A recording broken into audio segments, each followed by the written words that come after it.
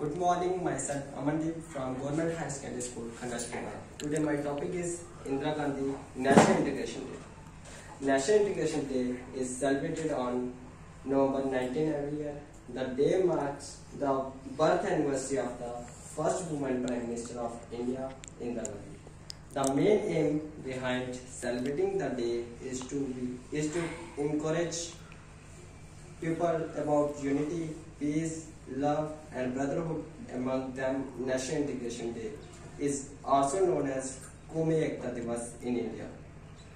The day promotes harmony instead of being diversity extra. People mix up with each other, understand and work in a group, thus to develop a better understand and work in a group, thus to develop a better understanding and to strengthen the unity of people in society. National Integration Day is celebrated every year. Thank you.